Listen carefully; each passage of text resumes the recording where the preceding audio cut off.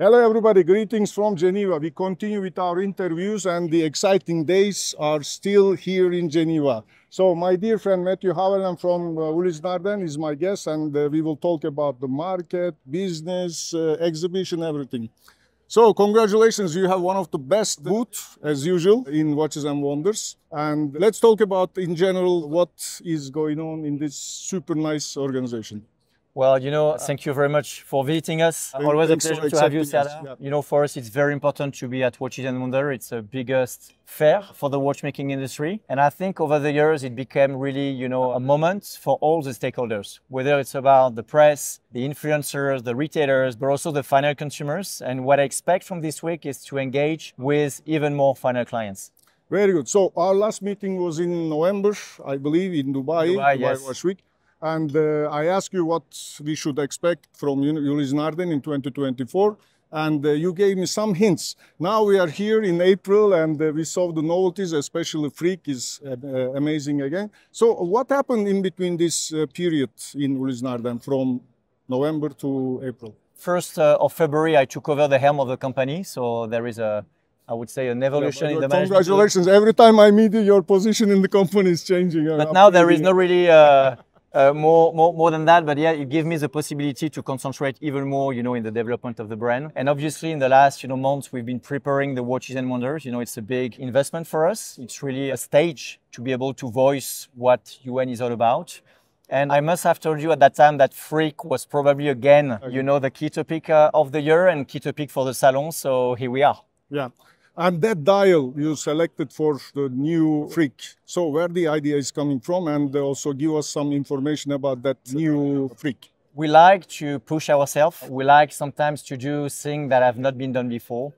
And Freak S, was launched in 2022 in a rose gold version, ceramic, and a base plate of the movement that was in aventurine. And we wanted to combine the extremes. We wanted to combine the most complex movement we have ever created with an ancestral métier d'art. So we've done things in the past with enameling, and we wanted to test the guilloche. And this is why you see all together. So not the enameling, but at least the guilloche. So it's been a challenge because we said, we don't have a dial. So what you see in the Freak is actually, the base plate of the movement.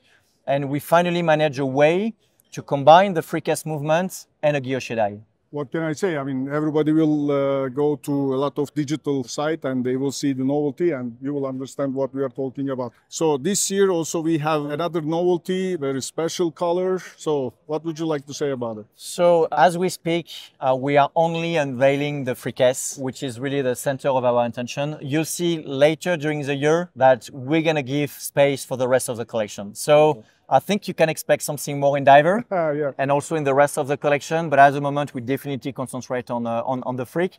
Maybe one more word, Freak S is to me the most complicated time-only watch, right? Ever created. Yeah. Because at the end of the day, you only have the minute, the hours. No dial. It's a movement that gives you the time. It's the only double oscillating organ, double escapement on the market being powered by automatic movement. Okay, Matthieu, I mean, let's talk about the business in general. So I know that you are taking the decisions for affecting many years in the future. So, but recently everybody is talking about market conditions, the business is going not good. So what are you doing? I mean, how do you react to this kind of crisis periods in the company? It is not easy because, I mean, you are a company, as I said, taking the decisions for a very long period. I think, being independent, you have a long-term view in everything you do. And therefore, I think for UN, I value very much what, how Rolex and Patek are saying things, very long term. And they know that, the watch industry goes into cycles. There is up and down. And when the market goes up, you must not be greedy. Yeah. You need to just keep increasing a bit your production. When the market is tough, you need to hold a bit on the inventory, and not put too much inventory on the market. So actually, Snardin, this is the philosophy.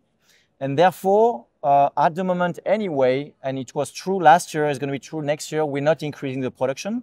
So we are just focusing on manufacturing more high-end watches, more haute horlogerie timepieces like the Freak S. And having said that, we can have a stable business and not being forced to do the wrong thing. So yes, at the moment, we are more on the downside in the industry. The Chinese market is more challenging. Obviously, there is an overall global and economic and geopolitical situation. But long term, I believe that the fundamentals of the watchmaking industry are solid. Okay, so let's continue to talk about business a little bit, because this is also, I am very curious. There is a big discussion in the market going to boutique side or the wholesale side.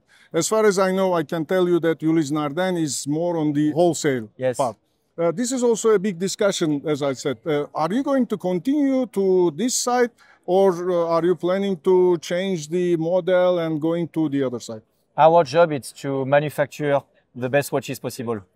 The job of our partner is to sell. Yeah. They are the experts when it comes to selling watches, and they've got a long list of loyal consumers. So I strongly believe in the wholesale business, in the wholesale multi-brands. We are working with the best, retail partners on the planet, whether it's a Booker of this world, the Watches of Switzerland, the Hourglass. Also in Turkish, they are one of the best. Absolutely. Yeah. So, and this is where we put our efforts. We believe in wholesale.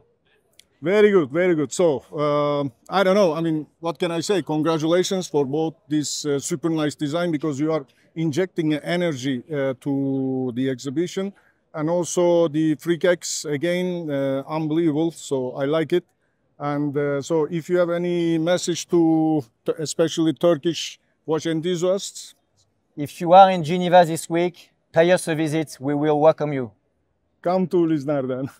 Okay, thank you very much, Matthieu. So I hope next visit will be in Istanbul, and we will shoot another video together. For sure, I will come. Yes, please. Thank you. Thank you very much. Thank you. Thank you.